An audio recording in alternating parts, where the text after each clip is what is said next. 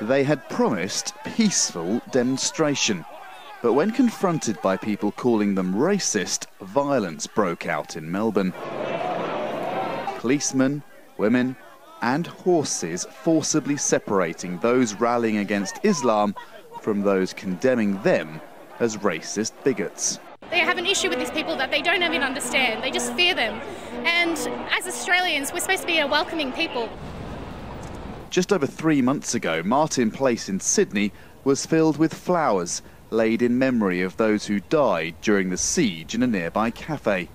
On Saturday, this. Aussie, Aussie, Aussie! That same square was chosen as the site for that city's anti-Islam protest.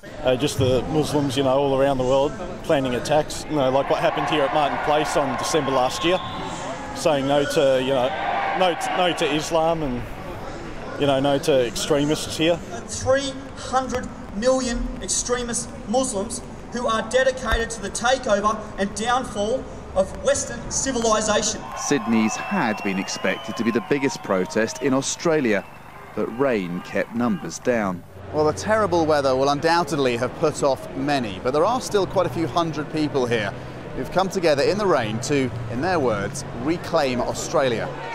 In Brisbane, more flags and more rhetoric. There are those lurking close at hand who wish to destroy all that is Australian and our freedom.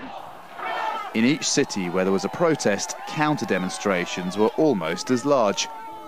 Australia is not having a crisis, but the protests are a sign of fear and growing discontent. Andrew Thomas, Al Jazeera, Sydney.